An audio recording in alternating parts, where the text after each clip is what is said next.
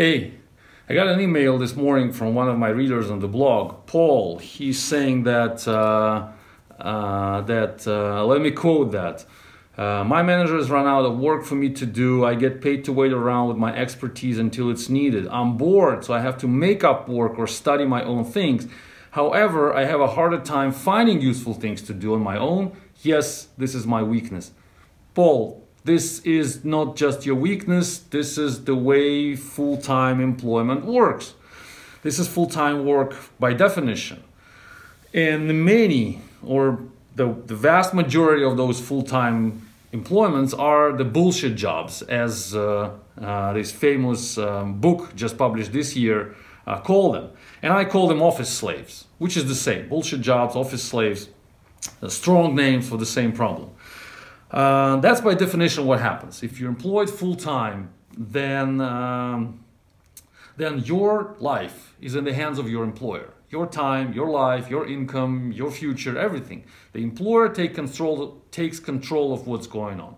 The employer gives you what to do. The employer decides whether you're going to work tomorrow, you're going to not work tomorrow, whether you'll be busy or you'll be just sitting in the office doing nothing. And then you start complaining about that. You start complaining, saying that you're bored, you don't have enough interesting work, you want to be useful, but you can't find those useful things. What can I suggest? The only way to solve that is to move from the full-time employment to freelance mode. So start taking control of your own life by becoming a freelancer. What I mean by freelancer? The freelancer is the person who chooses which project to work for. You have no guarantee that you will get the next piece of work tomorrow. You have no guarantee that you will stay in the project for longer than a few days. There is no guarantee about anything, but you have multiple projects. You have the freedom to move from project to project. It's your decision which job, which system, which idea to contribute to in every particular moment of time. The question is, how do you do that? That's, it sounds great, it sounds interesting. Everybody would say, yes, I need that. I want to be free. I don't want any employer to control my life. I want to control it, but what about money? We need to be sure that the same or bigger amount of money will come in when we switch from full-time guaranteed bullshit job with the office as an office slave to the freelance mode where we're free. We just swinging from project to project, deciding where to help and being paid $200 an hour. That sounds like a great idea, but in reality it's not going to happen because we have not enough platforms in the world which will help us to do that. We have Upwork, which is a great platform for some jobs, for some assignments, but it's still quite small. They announced, I remember the news in their IPO announcement, that they have 400,000 freelancers registered. I'm not sure how many of them are active freelancers, but still 400,000 sounds like a very small number. Keeping in mind that there are not only programmers there are many remote assistants, translators, graphic designers, whatever. And at the same time, we have about 20 million programmers in the world. So compare the numbers, 400,000 and 20 million, and keep in mind that 400,000 are not only about programmers. So it means that Upwork as a primary, number one platform covers only a fraction, a small fraction of the entire market. That means that we're still in the era of full-time employment, and the majority of us, most of us, are actually sitting in the office and doing the bullshit slavery jobs. That's the reality, unfortunately, but it will change.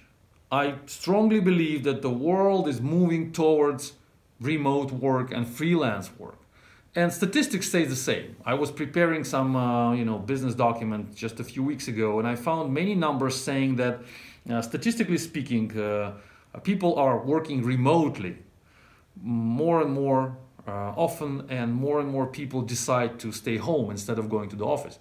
But keep in mind that remote work doesn't mean freelance mode, because working remotely you can still be a full-time employee. You can still get your salary every month. The true freelance is when you choose where you work and how you charge, and you work at many projects at the same time. That's freelance mode. And you charge for your results, not for your time. That's the ideal formula.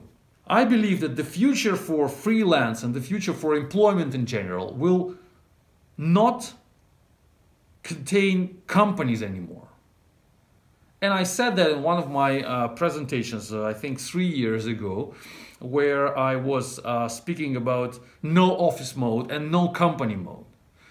My message is that in the future we will not have companies, we will not have, well, offices we may still need, because we need like safe place and comfortable place to work, but there will be no companies, there will be only projects. Instead of being assigned to a company from this day to that day for 3 years as a company employee, I will be an expertise provider, an expert who is moving from project to project, and when the project needs me, I get in, I stay with the project for some time, I contribute to it, and then I move to another project.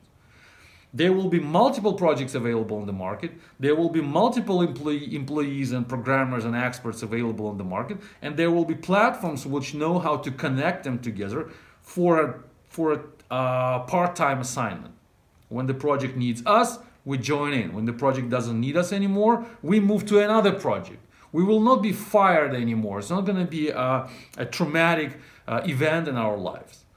There will be just a moment of time when we are not needed there anymore. For some reason, maybe because we're not good enough, maybe because the project is finished, maybe because they run out of money, maybe because the market moved somewhere else and the market demand is somewhere else now, then we just move to another project.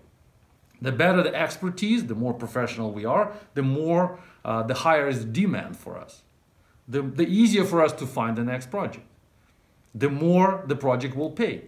When platforms like Zerocracy will be way more developed than now, way more professional and ready for that new market, the market will change. And Paul will not be that frustrated about that situation. Paul will know that if he's staying full-time and he's bored because the employer is not giving enough tasks, he can move to the freelance mode and become demanded by the market and become well compensated and become in charge of his own life and his own time. So that's how the future will look. No companies, no offices, no full-time employment, just projects who combine expertise, combine experts for part-time endeavor, then finish that deal and then let the people go. How soon that will happen, I don't know. We'll see. Thanks for listening. Stay tuned.